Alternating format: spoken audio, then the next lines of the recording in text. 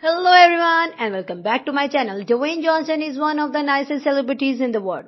His demeanor towards anyone big or small is absolutely the same. That's the reason why so many people from different generations love and adore the Jumanji actor.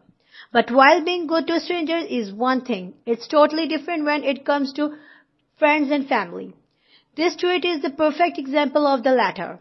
His comedian friend and longtime roaster Kevin Hart is truly one of the closest friends that DJ has in Hollywood. Their back and forth is something that each of their fans loves to see, whether it is in an interview or just plain old Twitter. Their love for each other is clearly shown in the humor. When Kevin Hart jumped on Twitter to express his dislike for people who close up when talking to others, DJ chimed in with his response, trolling his five-time co-star, starring as Superman and Batman's pets as well. Johnson tweeted that he feels the same disgust talking to Hart. For all the clips on Instagram and TikTok, this might have been the funniest thing The Rock told his longtime friend, just like this one time on Ellen. When the two were talking about Hart's son, the comedian told the audience that all Johnson can do were daughters. But Johnson shut him by saying that he'll know soon enough who the daddy of his newborn is.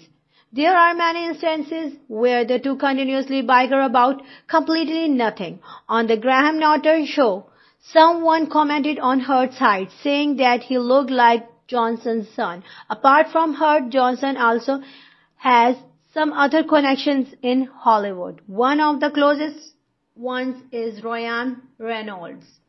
During an interview for their new movie Red Notice, DJ revealed that Reynolds was a great help when his father died. Dwayne Johnson has been making brilliant achievements in the movie industry, but he is looking to move forward, opening the $7 production company and restarting the XFL League are just some steps to enhance the Johnson brand all over the world.